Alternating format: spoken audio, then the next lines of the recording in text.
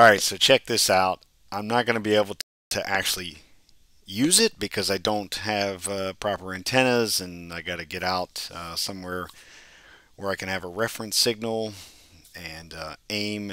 I've kind of got an area picked out. I'll have to get to that later, but here's a real-time passive radar. I never actually got around to trying the passive radar with the Kraken, the Kerberos SDR, which I still have, and never actually got around to it with the Kraken SDR. This is actually for the SDRplay RSPduo, and I saw it mentioned. Well, actually, someone mentioned it to me, and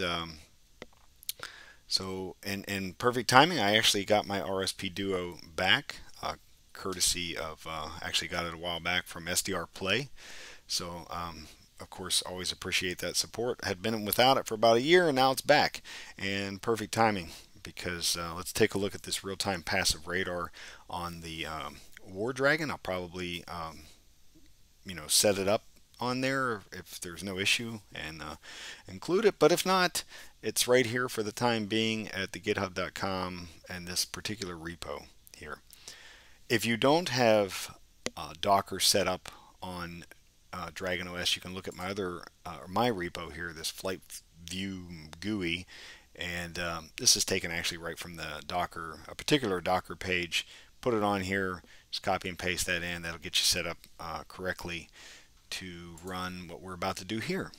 So if we look down at this repository, just a few directions here. Important thing, you got to have RSPduo.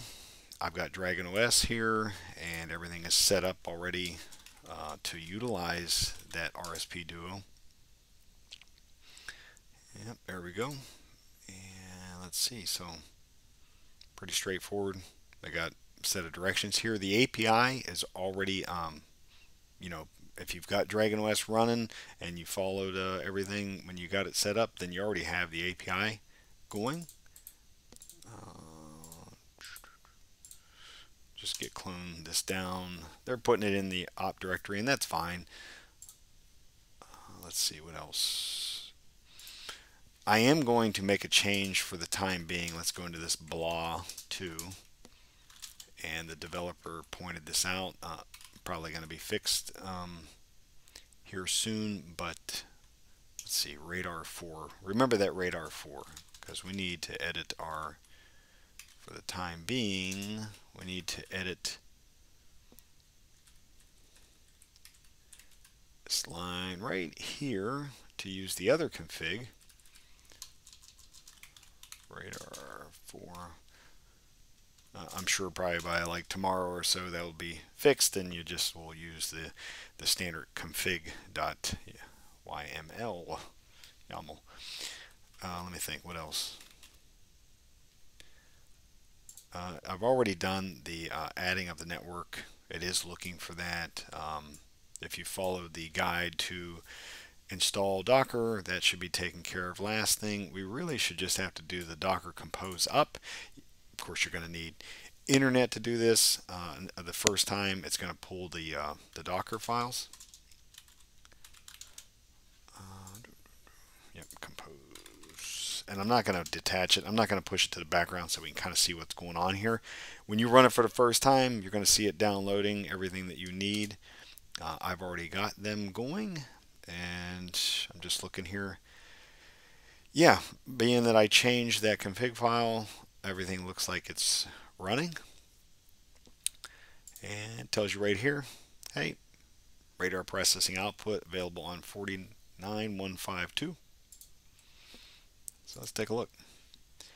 And it's running. Pretty straightforward. Again, I can't really show too much here just because of the current setup, but I figure I share this. Anyone else out there that has a RSPduo, give it a shot. You can click on controller. I was kind of messing around in here and looking at the different displays.